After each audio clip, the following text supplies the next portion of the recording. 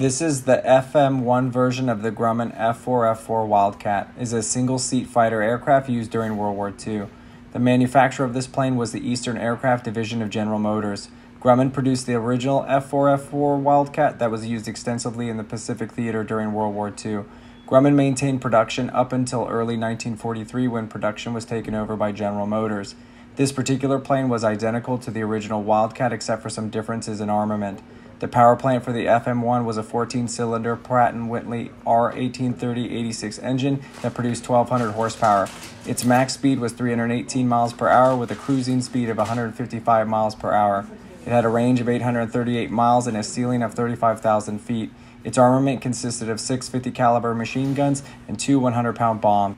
This particular aircraft crashed into Lake Michigan during training and was retrieved about 48 years later and restored. It is now at the Valiant Air Command Warbird Museum in Titusville, Florida.